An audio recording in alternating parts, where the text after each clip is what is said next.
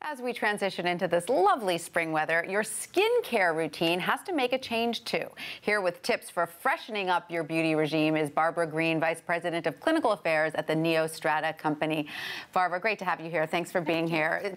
It's very safe to say you know skin. You've been in this business for years. You've been the head of the clinics who've developed some of the cutting-edge technology in the skin business. What are some of the most glaring mistakes you see people make this time of year?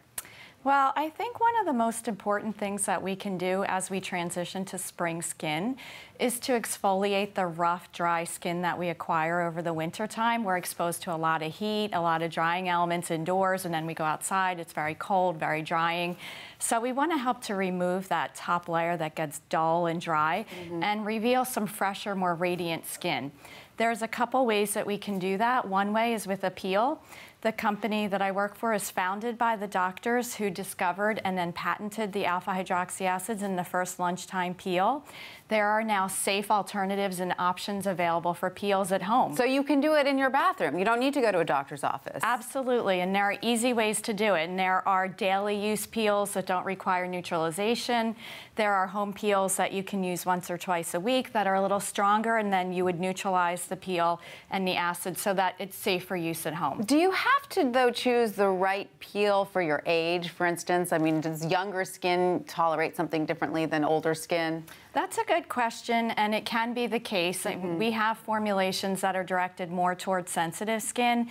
Most people will tolerate the home peels, but the nice thing about it is you can just use it less frequently if you feel a little tingling or sensation. Right. So it's easy to adjust to fit into any regimen. Now, we know that the skincare industry is changing so quickly. So for aging skin, and by that I mean everyone over 35, right, what are some of the most important or best products out there right now? Well, I like to approach anti-aging from a comprehensive perspective so that we're using ingredients that hit on different mechanisms of showing a benefit. And so enhancing exfoliation and then also helping to attack maybe some of the pigment in skin so that we get a better, more even appearance to skin. And then also helping the skin build its own hydrating matrix so that it plumps. That leads to firming, reduced appearance of fine lines and wrinkles. Sounds so you good. really get a comprehensive approach to anti-aging. Right. All right. Now, what about looking ahead to the summer? We know how important SPF is. We hear that again and again. Is every product out there now going to have SPF? I think certainly every daytime product that you're using on your face, at least part of it should be layered that includes an SPF. And it's never been easier to include sunscreen in your daily regimen. Yeah. There are daytime moisturizers, anti-aging formulations, foundations, and makeup.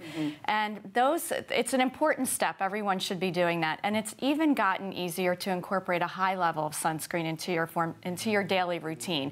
There are SPF 50 formulations available now that are cosmetically elegant. I know, I love that. They actually look like foundation. It doesn't look like you're putting zinc on your face. Yes, yes, great. It's beautiful, and it layers beautifully. It feels like a light serum. You can achieve the highest level SPF 50, broad spectrum sunscreen. It's very important to protect against UVA.